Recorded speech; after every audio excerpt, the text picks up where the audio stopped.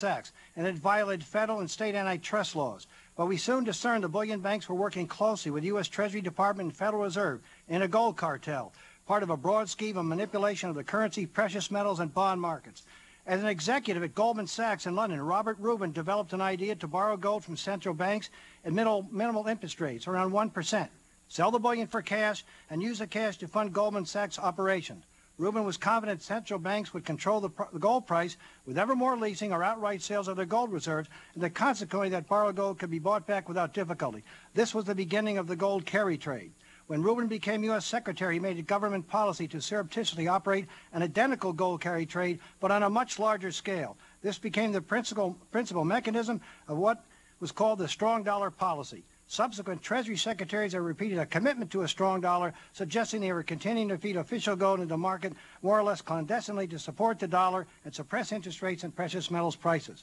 Lawrence Summers, who followed Rubin as Treasury Secretary, was an expert in gold's influence on financial markets. Previously, as a professor at Harvard University, Summers co-authored an academic study titled Gibson's Paradox and the Gold Standards, which concluded that in a free market, gold prices move inversely to real interest rates. And conversely, if gold prices are fixed, then interest rates can be maintained at lower levels than would be the case in a free market.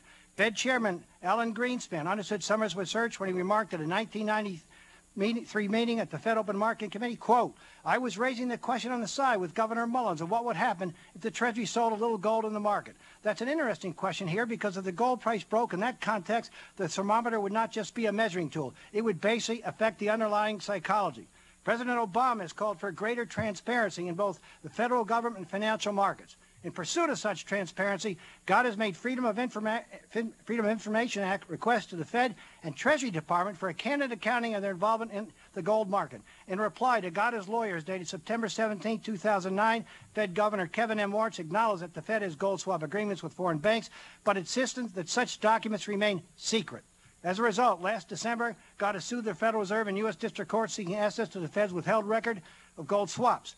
Understanding the manipulation of the prices of gold is profoundly important to all markets in the American public. On January 31, 2008, GATA placed a $264,000 ad in the Wall Street Journal. GATA's ad warned, this manipulation has been a primary cause of the catastrophic excesses in the markets that now threaten the whole world.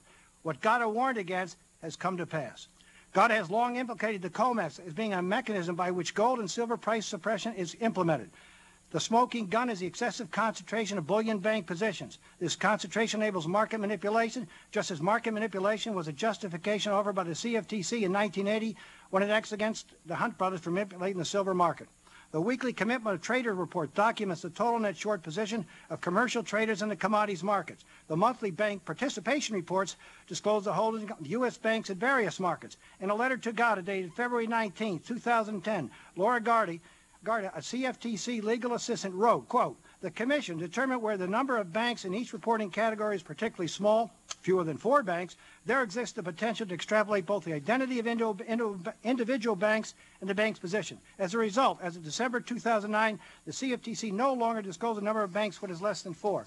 The CFTC has been investigating possible manipulation of the silver market for more than a year, so this report change is disturbing. The CFTC's own reports of November 2009 show that just 2 banks held 43% of the commercial net short position in gold and 68% of the commercial net short position in silver. In gold, these 2 banks were short 123,000 contracts, but long only 523 contracts. And in silver, they were short 41,000 contracts and long only 1,400 contracts. How improbable is that these 2 banks attract most of the investors who want to sell short? It has been possible to extrapolate the 2 banks that hold these large manipulative short positions in the COMEX are J.P. Morgan Chase and HSBC because of their huge positions in the OTC derivatives market, whose regulator, the U.S. Office of the Control of the Currency, does not provide anonymity when it publishes market data. In the first quarter of 2009 OTC derivatives report, J.P. Morgan Chase and HSBC held more than 95% of the gold and precious metal derivatives of all U.S. banks with a combined notional value of $120 billion. This concentration dwarfs the concentration in the gold and silver futures market and shows great great concern about the position limit issue.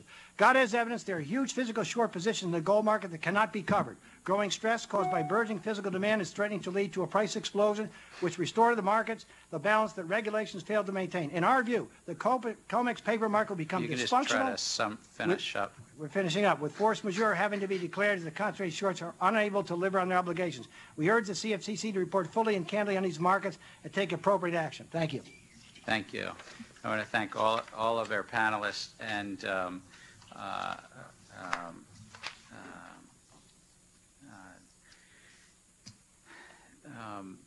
I'll just start with a question that I sort of asked the earlier panel too, but I don't know whether Mr.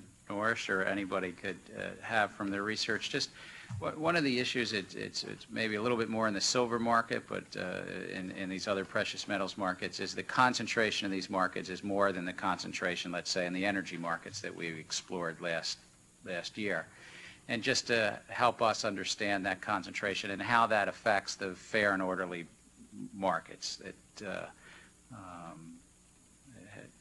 Because I agree with an earlier panelist that this commission is not a commission to set prices. It's not a price agency in any way. It's our main mission is to make sure that these price discovery markets are free of fraud and manipulation, and that they're open and fair. But I'm curious what you think.